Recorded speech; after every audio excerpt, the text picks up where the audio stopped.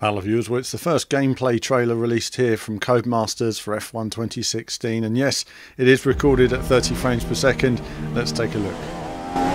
Right, so we get the DRS open and start the lap here in Baku. Massive long straight out of the last corner. Now we're looking to the starting line. Here it is. And then straight away hard on the brakes. Down 5 gears for 90 left at turn 1, third gear.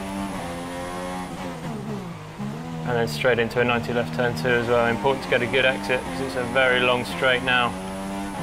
Down to turn 3. Difficult to pick out the braking point, which I've just done there.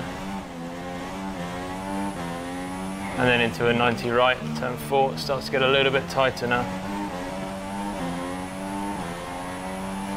Pick out another braking point. Got a little left-right chicane. Try and get a good exit from there. Use a little bit of curb. And now we come into the real city section here. This is where it starts to get properly tight. Right-hander, just keep it out the wall. And then up this crazy hill here, the old cobble streets, through a winding chicane, and back on the power now. This is a very, very quick section coming down the hill. Got a flat out kink, just, and then another flat out kink, and then pick a braking point somewhere around there. For the left-hander, second last corner really. And then the final proper turn. The left-hander there, a bit of runoff, and then hard on gas. And now we've got a couple more to watch out for. A flat out kink here, and then a last flat out kink that's going to catch our attention. Get on the DRS. The long old straight again,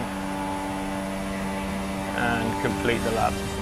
So that was the Jolyon Palmer there racing round in his Renault, who've had a pretty hopeless season so far, hoping he has a better chance at Baku.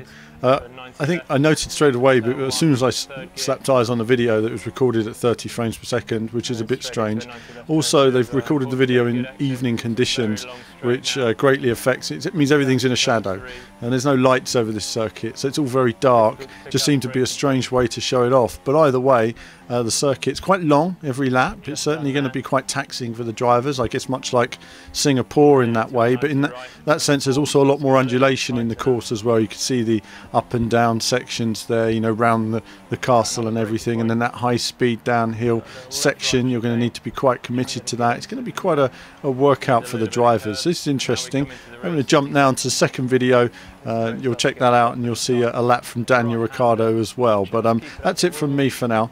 As ever, more soon.